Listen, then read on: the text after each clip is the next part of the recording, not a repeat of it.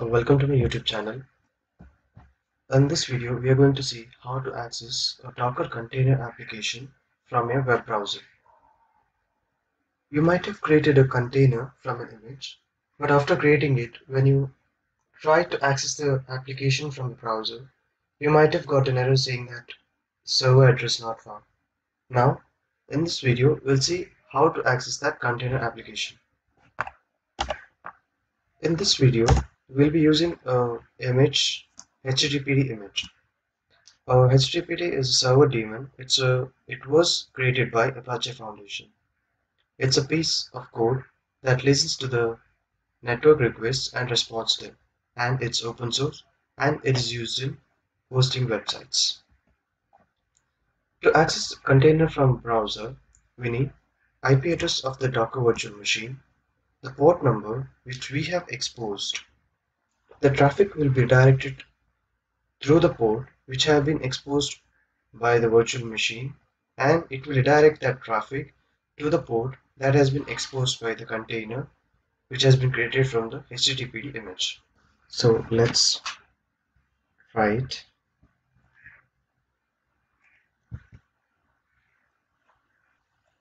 Search for Docker and click on Docker Quick Start Terminal.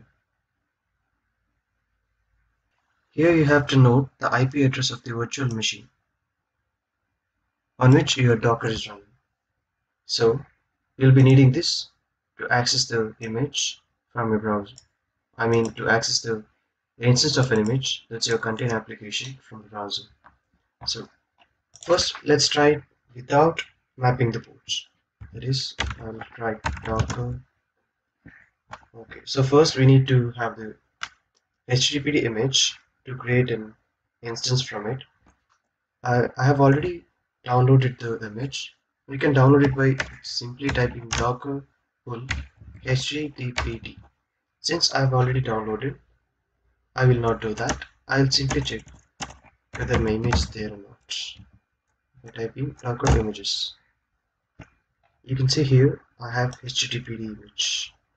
So once we're done with that, let's try to run docker run, and now I'll type the image name HTTPD.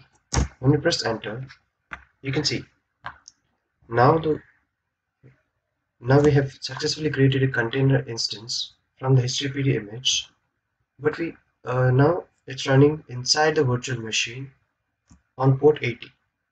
So if we try to go here and try with the IP address of our virtual machine, let's copy that and paste it here and try to access port 80.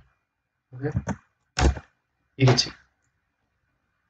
see it's saying site can't be reached because we can't access the container instance port directly. So we need to map that port to the port of the virtual machine. So let's go here again. I'll stop this instance. Now I'll type docker run, but this time I'll specify a parameter, say named -p. Okay, so here we have to specify two port numbers. First is the port which you want to map to your container port. For example, I'll write 9050. You can write anything. I'll write 9050. Then the port in which your HTTP container is exposed. So let's type, it is 80. By default, HTTP will be always exposed at the port 80. So we'll type then. Now we'll type the name of the image. On clicking enter, you can see it's running now. Now you can simply go to your browser.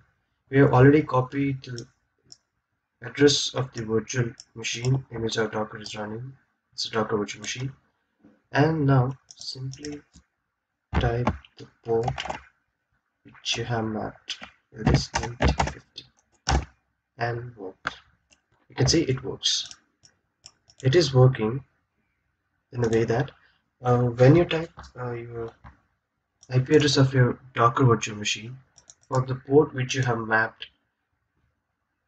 Basically, it will open port 9050, and all the traffic from port 9050 will be redirected to the container instance of which you have created from the HTTPD image, which is exposed at port 80. So this is how you can access Docker container application from your browser. Thank you for watching.